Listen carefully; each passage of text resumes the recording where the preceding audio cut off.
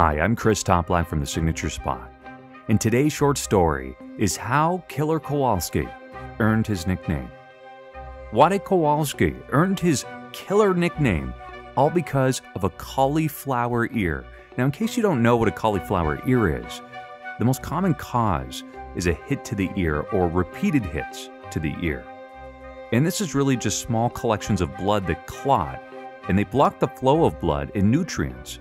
And it's usually related to sports injuries. You see this a lot in mixed martial arts. So in 1952, Kowalski faced a wrestler known as Yukon Eric in Montreal. Kowalski frequently utilized a move where he would jump off the top rope and he would put his shin bone across his opponent's chest. When Yukon Eric was against the ropes, Kowalski would attempt to execute his signature move by climbing up to the top turnbuckle and jumping off. This time around, Yukon Eric attempted to turn away, so Kowalski's shin bone ended up scraping against the cheek in a tight manner, which caught Eric's cauliflower ear. This led the ear to fly off. Yes, fly off and roll across the ring like a little ball as the referee picked it up. With the ear still throbbing, the referee would look over to Kowalski and say, "That's his ear." By this point, Yukon Eric had already headed to the locker room with a towel wrapped around his head, and the referee would then place the ear in his pocket and proceed to raise Kowalski's arm, declaring him as the winner.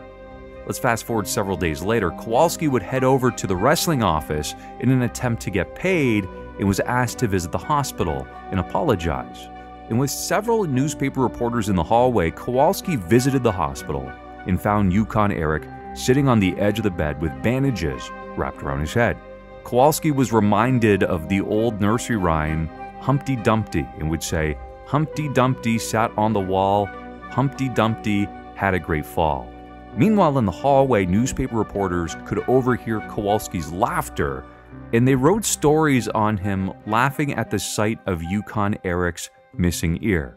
So the following week, fans would scream at Kowalski, "You're nothing more but a killer," as they threw bottles at him. From then on, he was officially known as Killer Kowalski. A rematch between the two transpired on January 14th, 1953 at the Montreal Forum. This also happened to be the first ever televised wrestling match in Canada. And that's how Killer Kowalski earned his nickname. Follow The Signature Spot on social media for daily content on Facebook, Instagram, and Twitter. And visit thesignaturesspot.com for weekly articles.